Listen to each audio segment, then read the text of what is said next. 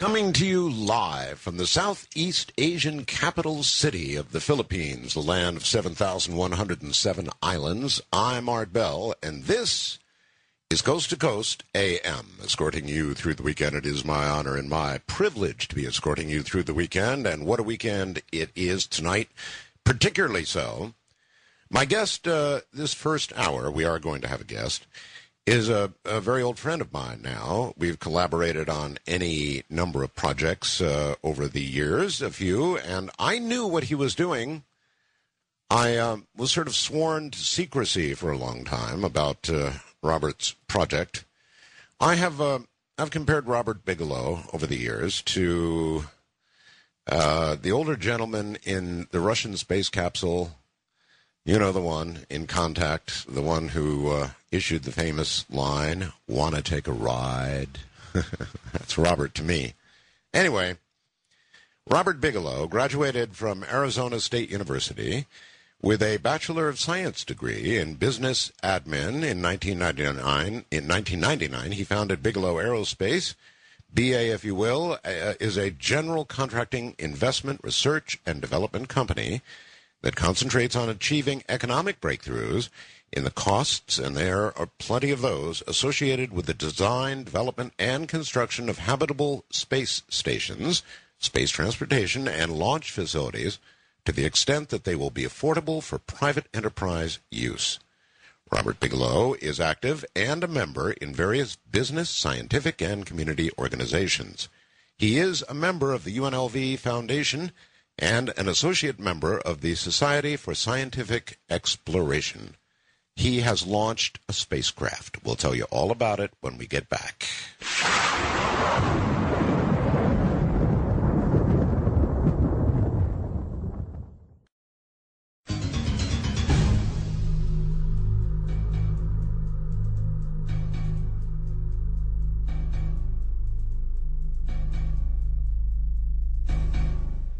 Here's another little quick secret as we bring Robert on.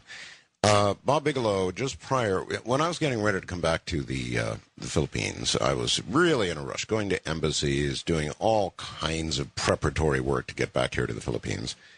And Bob called me up one evening and said, "Hey, Art, how about if I send a helicopter to your house and pick you up and show you Bigelow Aerospace, give you a big tour?" Well, I was on my way, I think, to the embassy the following day, so I couldn't do it. But that's the kind of guy he is. That's why he reminds me of the man on the movie Contact. I'll always think of him that way. And then to follow it up, Bob sent flowers here. That was, I don't know, a couple of weeks ago now. And they were absolutely spectacular. Bob, welcome to the program. Hi, Art. How are you? First of all, thank you. Thank you so very much for the flowers. We took a photograph of them and put them up on the website. I thought for a while, I'll stand in front of the flowers. And I thought, no, standing in front of flowers that one guy sent to another just doesn't seem right. So I put my wife in front of them and took that photograph and put it up there for the weekend. Well, my good friend, we wish you the absolute very best in your new adventure.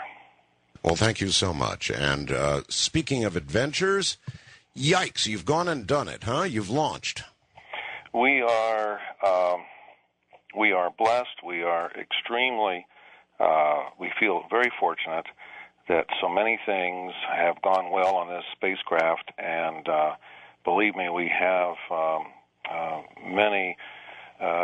tremendous number, a wide variety of hardware and software items that could have caused us significant grief. And up to this point in time, she's behaving perfectly. All right. Describe for everybody, and for me too, exactly what it is you've launched, what's in it, and what kind of data you're getting back. Well, we have launched one of a series of Pathfinder spacecraft that embodies a lot of the architectures and hardware and software items that we would intend to implement in full-scale structure. None of these kinds of things have been flown before in this manner. In this particular case, this expandable system profiles the kind of structure that we would intend to use as a habitational structure, And this could be used in low Earth orbit. It could be used on the surface of the Moon, on the surface of Mars, or points in between. Wow. With respect to where it is right now, I assume it's in low Earth orbit. It is. At the altitude, she's at 342 miles. 342 miles. And what kind of orbit does that put it in? It's, I think it's about a 61 degree inclination. Okay. All right. So it passes over the U.S. how frequently? In a 24-hour period, it will acquire 15 orbits and roughly 100 minutes to circle the Earth.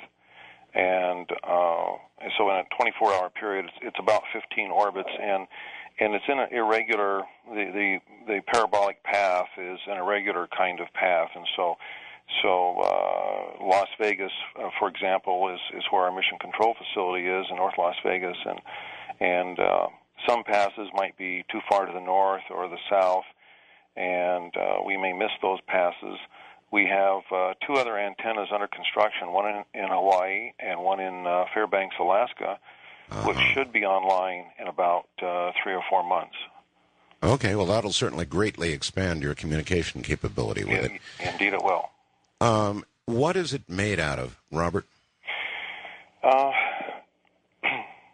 This structure is fairly similar to what the full scale would be. It's not as the shields that we fly, which are the materials that would protect you from radiation harm or from a penetration of the structure by space debris.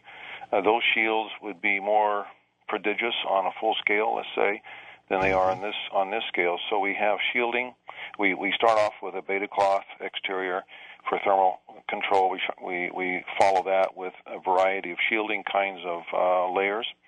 There is a air barrier membrane that is embraced by a very strong Kevlar type of material and a certain sort of structure that maintains that shape. And inside that is a scuff coat that you'd be hard pressed to puncture with a knife, the point of a knife. And so there are very many layers that if this were full scale, it would be about 16 inches in thickness. I see. All right. I'm curious. I know that there's literally a flying junkyard up there in the low Earth orbit area. And I wonder how concerned you all are that something is going to come along at a very high velocity and just slam into it. It definitely can. We have sufficient protection for small objects that might hit at oblique angles, or if it hits straight on, then that's about 35,000 miles an hour of impact. We're going about 17.5. And it depends on the size of those objects, and there are about 14,000 of those that NORAD tracks from golf ball size and above, and any of those would be devastating for both the International Space Station or other structures up there. The interesting thing about our shields is that through a lot of our hypervelocity impact tests, we have demonstrated that those architectures are much more protective than the aluminum structures are, and to space debris like that. Huh. Do you know offhand, do you have instrumentation that would tell you if you have yet encountered anything at all? Oh, definitely. We would know the minute that happens, and our profile is that the spacecraft should fly. Our engineers are saying now that it could be as long as 13 years. Initially, I was told between 3.5 and 7 years, and so if all goes well and it doesn't encounter and by the way, the odds of hitting something are very small. It's a very large area at that level of altitude, and it's an awful lot of room up there. Oh, so right. The odds are, in fact, I think I remember the Mir space station was calibrated to suffer a fairly severe hit within once in every 70 years. It gives you